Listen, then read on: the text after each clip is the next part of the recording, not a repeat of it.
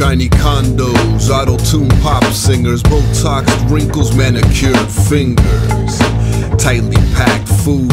Man, you can even find wrapped fruit. Ironic given that most fruit already have their own natural peels, but I guess the saran option appeal more in marketing groups, and so they carved up the fruit into stark little cubes for people living in stark little cubes. Now don't get it twisted, I got nothing against people existing in condominiums chewing on fruit shapes. I'm aware space and time are limited these days, and so people gotta do what they gotta. I get it, so far be it from me to knock the hustle. Consider this more a general observation, and that is things are too clean for my tastes. And man, I miss the dirt, dirty back alleys, dirty stain on my shirt, dirty buildings and dirty old cities, dirty old floppy unaugmented titties, dirty unquantized drums, dirty crumbs and dirty diners frequented by dirty bums. Yes sir, I miss the dirt, so fuck a bar of soap, man, I wanna feel the earth between my toes just like nature intended, cause things are too clean and impeccably tended. Everything's sterilized, spotless and white, and I'm the dirtiest thing in sight.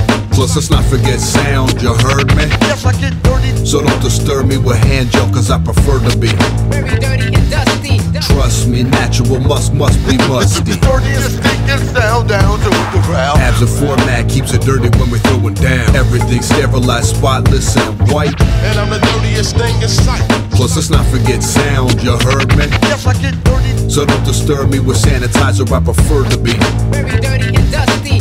Trust me, natural must be musty. Dirtiest stinking sound down to the ground. Abs and format, we keeps it dirty when we're throwing down. These days, everything designed to hide the so-called blemishes, filters, Photoshop, gym memberships, all of the obsessive quest for perfection, or at least the perception as such in our social media presences. But the flip side to that, of course, is if we're all using those same tools, then it's inevitable that we end up looking identical, like fish in a school.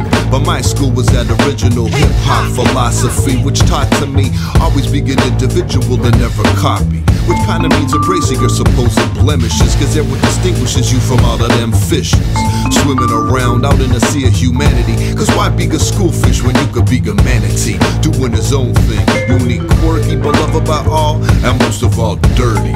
Substrate mud wallowing, fuck following, primarily solitary, just gobbling hydrilla plus leaves of mangroves. So next time your self-esteem ranks low, just channel your inner sea cow.